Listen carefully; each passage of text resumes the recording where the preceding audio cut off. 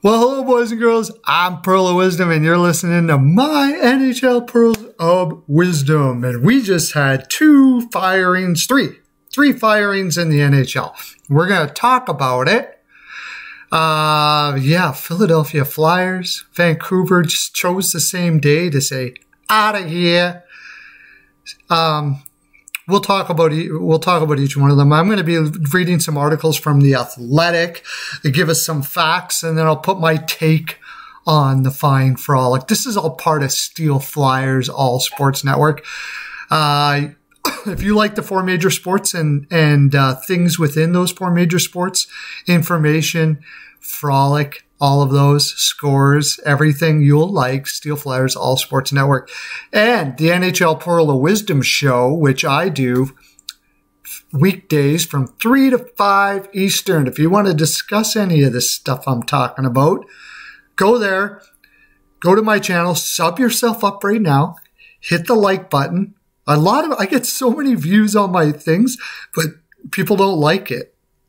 They don't like to watch it, or so, I don't know. But they don't hit the like button anyways. If you like it, touch the like button. Helps me out a lot. Brings more people to the land, you know. But anyways, if you want to discuss this or anything about your team, any team, all 32 teams, NHL Pearl Wisdom Show, I'm always there to engage in whatever you want to talk about. It's lots of fun. All right. So let's look at these two firings that, for me anyways, I seem pretty much apparent that this was going to come up. 3 firings from 2 teams. Here we go. Alain Vaigneault, amid 8-game losing streak. 8-game losing streaks have a way to get a coach fired, don't they? Also, they had a horrible year last year. There's no more excuses here. And before I go into the article, I want to talk about a little bit about some of the things. I'm kind of a Flyers fan, and we're going to be talking about this on my show for sure. Part of Steel Flyers. Joe, also part of Steel Flyers. Pro Joe, go check him out. Sports Fanatic News. We all said that we didn't like the way they were talking and acting last year. Making excuses is what this team did last year. And Alain Vaigneault was part of it too. Well, there was no excuses now. Carter Hart was playing well. They made some changes, bringing Atkinson in, trading Voracek, and I always forget his name. All right, we'll get into that because we're going to look at the roster. Ristolainen, that's what I'm trying to say. And, of course, Ellis, who's been injured. But they made some changes, and this team still did not play with pace at all. And that's really what the biggest problem with this team is. The Flyers fired head coach Alain Vaigneault on Monday after a 7-1 loss to the Tampa Bay Lightning. 7-1 losses have a way of getting coaches fired as well. Assistant coach Mike Vaigneault will serve as interim coach as the team plays the Colorado Avalanche on Monday, which is today. Mike Vaigneault, by the way, was a guy that came in after, I believe in Minnesota, after Boudreau got fired, who we're going to talk about in a bit here. And he turned that team around for about a season. They went on a pretty good run. So he's a good rah-rah guy. Gets you excited, ready for the game, get you up. And he may be able to turn this around a little bit, and we'll look at that. We'll look at the chances of that happening for Philly here as well. Vaigneault was 22 games into his 3rd season as Philadelphia's head coach. The Flyers had dropped to 8-10-4 and were 7th in the Metropolitan Division after Sunday's loss. Philadelphia ranks 30th in the NHL with 51 goals in 22 games. This team can't score.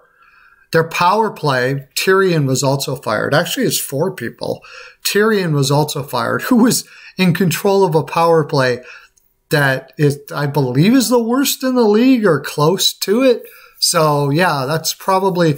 And why are you putting Tyrion as your power play coach? Tyrion was always a defensive-minded coach, always.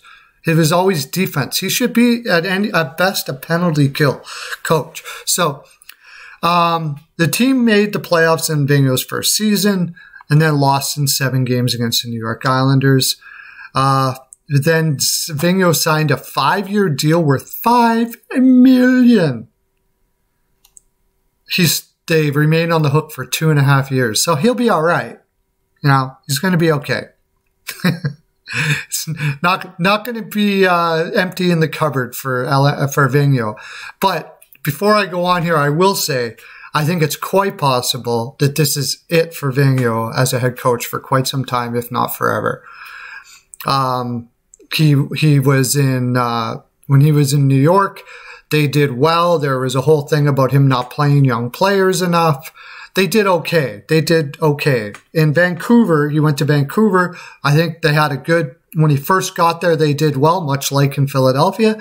And then things started to fall off again. Philadelphia started and then fell off even faster. So I have a feeling that his resume now has some red flags for most general managers out there that probably he will not get a job for a while. In short, it seems like by the way, I should tell you who did this. It was Charlie O'Connor off The Athletic. Athletic is a fantastic publication. I'd highly recommend you. You do have to pay for it, but it's really good. Charlie O'Connor, Flyers beat writer, and this is a beat writer that did it. Seems like he and his message are no longer having the desired effect in the Flyers locker room. I don't know what his message is. But yeah, I doubt his messages look really slow and take too long to make decisions. And that's really what Philadelphia is happening with Philadelphia. They're taking way too long to make decisions. By the end, Flyers were getting obliterated nightly 5-on-5, and their power play in particular lacked cohesion, anything remotely resembling effectiveness.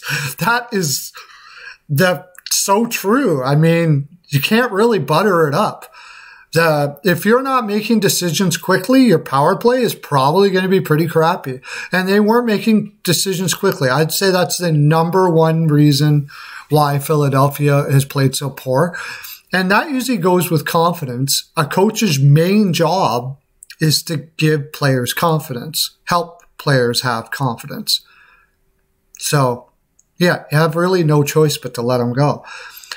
Who will they target in the coaching search? And the hot name is Rick Tocchet, who is just inducted in the Flyers Hall of Fame and is available. He believes that Bruce Boudreau was a candidate, but obviously he went into Vancouver, which we'll talk about in a second. And John Tortorella is an intriguing possibility. Okay, out of the 3, I don't mind Rick Tocchet. I don't mind John Tortorella, of course, 2 actually. But the thing with Rick Tocchet, you have to understand, at least from what he did in Arizona, is he's an extremely defensive coach. I don't get the feeling that Rick Tocchet is the guy you want to hire if you're having trouble scoring. Arizona had trouble scoring the whole time they were there. Now, is that a roster thing? Can Rick Tocchet change it up and start working with this roster to help them in the scoring side of things? Maybe. I mean, it's possible. It's possible that he was just working with what he had. Kemper, Ranta, so not much scoring. So we're just going to play a very defensive game and try to win games 2-1. You can't blame a coach for that. I'm not sure if Rick Tocchet has a ability to bring in a system that can be more offensive for the Philadelphia Flyers. If he can, then I would say it's a pretty good guy to have, considering the respect he would have in the room as a longtime Philadelphia Flyers fan or player. And apparently people loved him when he left Arizona. Like, nobody had a bad word to say about him. So could be a great pickup for Philadelphia if that's the case. If not, as far as systems are concerned, I'm not so sure. John Tortorella, who is known to be this overly defensive coach, I believe is better suited to play a more offensive game if necessary. He won a cup with Tampa Bay. They weren't a defensive team. They weren't. They had the guns to be able to score. They had LeCavalier, Marty St. Louis, and they played like that. So, yeah, he got that in Columbus where they didn't really have a lot of talent. So he played a more defensive game around his goaltender. Made Bobrovsky look fantastic, if you remember. Personally, for me, Tortorella's a guy. I'd be interested to see what Atkinson would think of that, because Atkinson was in Columbus, and now you're bringing another coach. They would probably, talk to Atkinson about it. What did you think of John when he was in there? Is that, did he have anything to do with the reason why you seem to want to be out of Columbus at the end? I don't think so. Since Tortorella got fired and they were going to have a new coach anyways, I think it had much more to do with the fact that it was a difficult time watching Panarins go and all of that. And he wanted to go to a more secure franchise that are going to bring in people and keep them. So my guy would be John Tortorella. Tell me what you guys think about that. I'm a big Tortorella fan. A lot of people aren't, but I think he's fantastic. That would be my guy off the top. Now, if they have an inkling that Rick Tocchet can play an offensive game, I like them both, but that would be, I haven't seen it from Rick Tocchet. I have seen it from Tortorella. That's why I pick him. Can this season be salvaged? I think this team, we were going to look at this right now. That's not it. All right. Can this season be salvaged? Philadelphia Flyers have 20 points in 22 games. And, they have 2 games with Pittsburgh, they have 2 games in hand. And Detroit, this is for the wild card. It's the wild card. And Detroit as well, they have 3 games in hand. Now, they still got to get over Boston and Columbus. But they're only 3 points and 4 points behind them. Yes, they can come back from this. No doubt about it. 5 points and 6 points. Can they come back? Sure, you go on a run, man. How many times have we seen teams go on a run midway through the season? There's still 60 games left. So the guy they pick to coach this team should have a track record of being able to turn around a team quick. I don't think Tocchet has that track record. I think it's Tortorella. I think Tortorella is the guy for this organization. Tell me what you guys think. All right, let's look at the next one here now. Oh, wait, I wanted to look at Philadelphia here and see some of the reasons why they were fired. Claude Giroux, 19 points in 22 games. He most underrated guy out there. Sean Couturier, 14 and 22, and then it drops off. Like Atkinson, 13 goals in 22. That's probably what he is. 8 goals in 22 games isn't too bad. But Morgan Frost, Hayes was injured. Travis Konechny under Vaigneault has not been able to be what he once looked like he was going to be. James Van Riemsdyk, after a great season last year, is not living up to it this year. And Oscar Lindblom, 1 point in 21 games. Ristolainen was brought in. He doesn't look good as far as I'm concerned. I just don't see how Vaigneault has worked this team got this team to gel under a short time. And maybe it's not fair to ask a guy to do something like that, because a short time meaning that they changed the team quite a bit and they really had to get this going right away. And he was kind of on a hot seat to have that happen. Might be unfair to ask a coach, but the truth of the matter is this is the NHL. You're the best in the world. That's your job. You got to do it. He didn't do it. And truth be known, Carter Hart has looked better, but not great. Marty Jones is about what he always is. And also, the guy who's injured right now, Joel Farabee, has not looked good this year. There's just too many players in this roster that did not look good this year. Somewhere along the line, you can't change all the players. Unfortunately, it ends up being the coach. All right. Next, we will go to the other big firing. And I hope Vaigneault does land somewhere, give himself one more shot, but honestly, I really don't think it's going to happen. Canucks bringing in Bruce Boudreau and firing Travis Green. The shakeup finally happened. Everybody, and also Jim Benning as well. Jim Benning is fired. Both of them are fired. Assistant coach Nolan Baumgartner and Stan Smeel, who served as senior advisor to the GM since the 2008 season. That's tough. Stan Smeal's been a long time. That must be hard on him to get fired out of there. The Canucks are bringing Bruce Boudreau in on a 2-year deal. These are difficult decisions we believed would have a competitive group this year. We believed we would have a competitive group this year. Canucks chairman Francesco Aquilini said in the statement, as a result, I like that name. Cool name. As a result, I'm extremely disappointed in how this team has performed so far. I'm making these changes because we want to build a team that competes for championships, and it's time for a new leadership to take us here. Included in Saturday night's 4-1 loss to the Penguins, the Canucks have lost 10 of their last 13 games and 15-2 this season. Bruce Boudreau last coached in the NHL in 1919-20 when he was fired by Minnesota 57 games into his 4th season. He compiled a 567, 302, and 115 record, 984 games, just short of 1,000, with the Caps, Ducks, and Wild over 13 seasons. He won the Jack Adams Award in 2007-8, leading the Caps and Ducks to 4 straight playoff appearances. Now, the problem with Boudreau has been that he has not had much success in the playoffs. That's always been the thing. I hope he gets a chance to get over this now.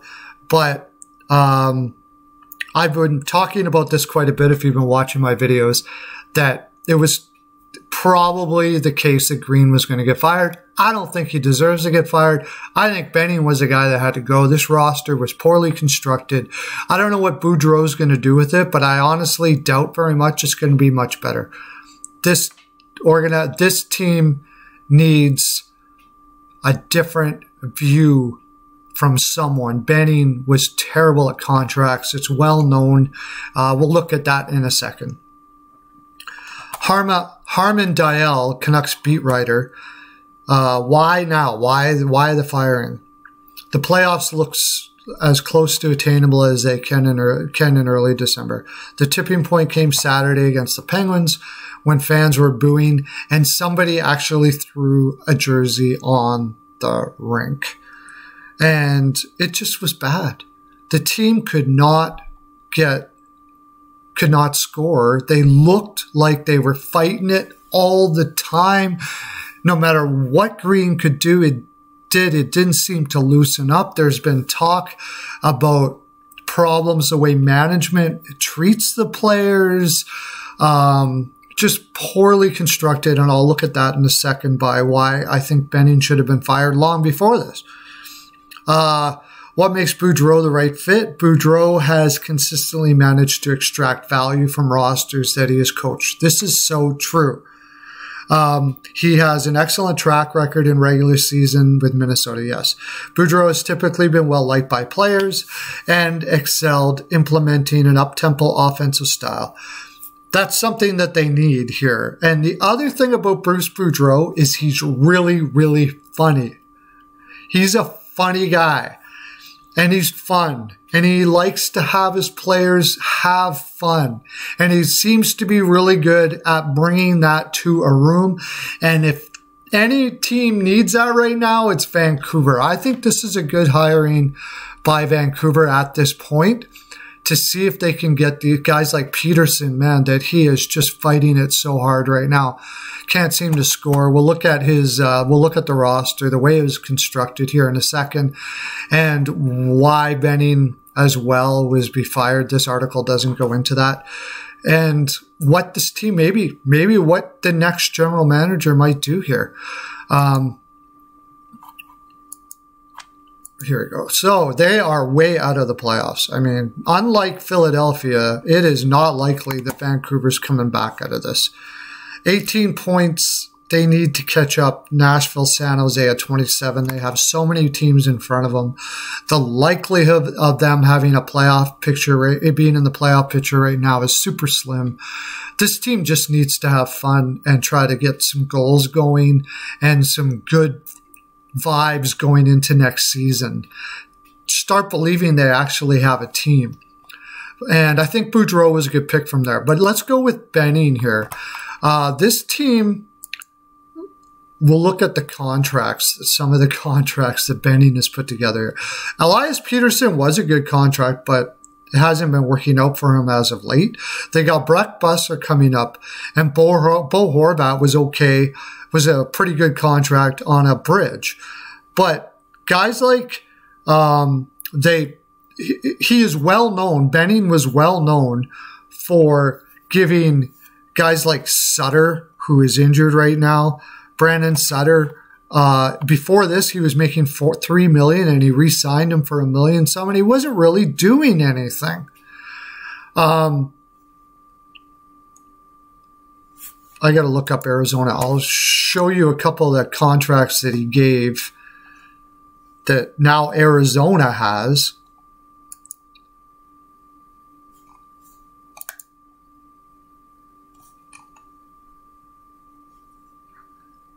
Antoine Roussel, $3 million. He signed him to a $3 million. This is the last year of that contract, but it was like 4 years. Jay Beagle, also $3 million for like 4 years. Crazy contracts to lower end players. Plus, like I said, already Sutter was making about that as much. Just recently signed Tucker Poolman to 2.5 for 4 years. Nobody was taking, I cannot see anybody giving Tucker Poolman a 4-year contract. Nobody.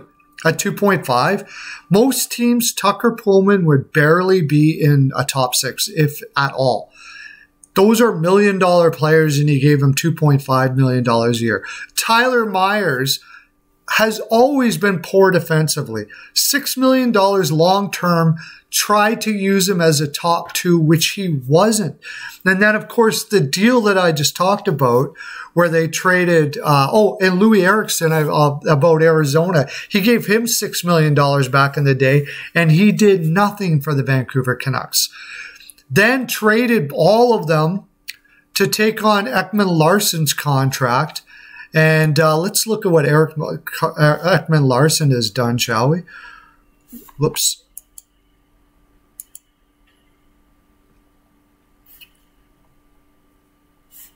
Five points in 25 games, playing 22 minutes a night. That's $7.3 million a year. Like everything that guy touched contract-wise turned to crap. He did a pretty good job of getting JT Miller. Drafting wasn't too bad. He also got Connor Garland in that deal, which is looking pretty good right now. But mostly on defense especially, he didn't seem to be able to identify talent, overpaid for players, grabbed players that were on the downside, it appears, such as Oliver Ekman Larsson, and it was just all falling apart. And the worst part about it is all the players that he did trade away, he never replaced with players that could play very well on the penalty kill. This is the worst penalty kill team in the league. It's poorly constructed. Doesn't seem to have any chemistry. He had to go. It was a long time coming. Vancouver fans, tell me what you got to say about Benning. I'm sure you're going to have a lot to say about it. So that's my take on what happened in those two firings. That's my full 42, everybody. Tell me what you think in the comment section of everything I just said. And I'll be back. I got to do my show now. Go watch my show. Have a great day, everybody. Okay, bye.